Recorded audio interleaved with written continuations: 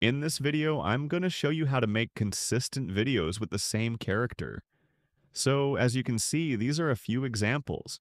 So this was made with WAN 2.1 EchoShot, which is the new model that was released like a day ago. So as you can see, these characters are all the same. And this is the GitHub page of EchoShot. As you can see, multi-shot portrait video generation, as you can see right over here. So this is the official code. Generate multiple video shots showing the same person, controlled by a customized prompt. So as you can see, this is the GitHub page, and this is all the code and everything. So now let's go to the main site. So as you can see, these are a few examples that what EchoShot can do. And this looks pretty good, and see both the characters are the same. So everyone is the same. You can generate character consistency with this. First, I'll show you how to install. As you can see, this is Kajai's WAN video. This is EchoShot over here. You can download the LoRa as well as the model. So first I did the LoRa, but I failed. I'll show you some footage of that. But then when I used the model, that was good. So as you can see, you can put the model over here, text to video. And if you want the LoRa, you can put in the LoRa file. And there are 2 extra LoRa as well. You need the CosVid 1.2, and there are a few more. I'll give that link in the description and show you in the workflow as well.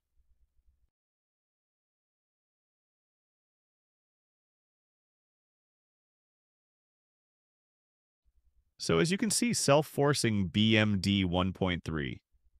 We need this as well, so now let's go to ComfyUI and see. So as you can see, this was my first attempt on this. And it did make some good footage, as you can see right over here. But there was no consistency in making another one. So as you can see, this is all the thing that I was doing. So as you can see, there was no consistency. These both look a bit different. Then I made 3 different workflows in the same workflow. You'll understand it later. So as you can see, this is the same.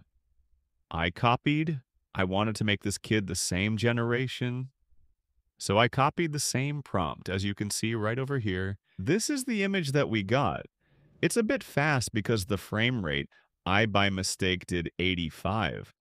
I'll do it 21 in the next video. So this is the kid.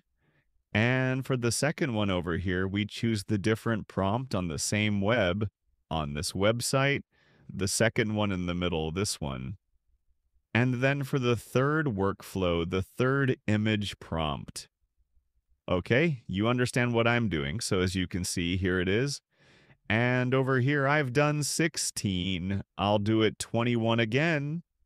And for this, so this is the third prompt on the video.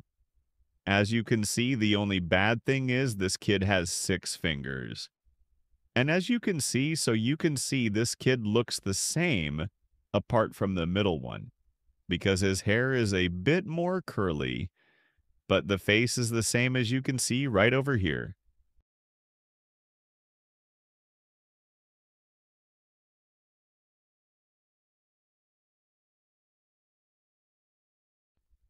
So for my second example, I'm going to choose this one.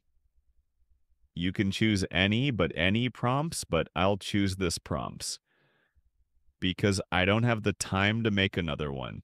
So this will be for examples. So as you can see, this looks pretty good. I'll just save it. And over here, so this handle close up, as you can read, everything is the same.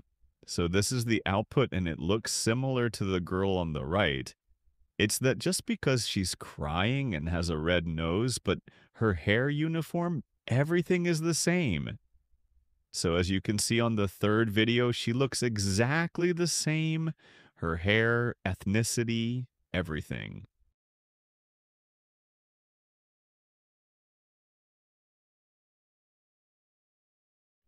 So this is the negative prompts, and this is the prompt camera zoom and everything else. So in Band 2.2, which is going to release that also has you can zoom in camera and everything else. So this EchoShot has the same thing similar. So I'm going to make, and one more important thing, the seed should remain the same in all three. So in the first one is 67 over your 67 and over your 67, because at random or anything else, the character consistency will get bad or it wouldn't stay consistent, and everything else will be different. Her hair, her nose, everything else. And for steps, you can use it because we are using the cause word.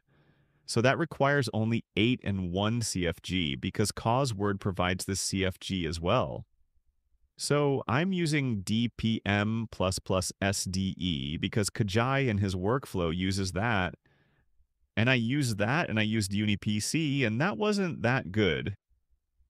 It was good. I'm not going to lie, but if Kajai used DPM++, so I'm using the same thing. Okay, so guys, if you like this type of content, then please do like, comment, and subscribe on my channel. It would be much appreciated. And the new WAN 2.2 is out now. I'm going to soon make a video. If you guys want to see that video first, then please comment down. WAN 2.1, we need WAN 2.1, 2.2, sorry. And let's end the video right over here. Thank you guys for watching. Peace.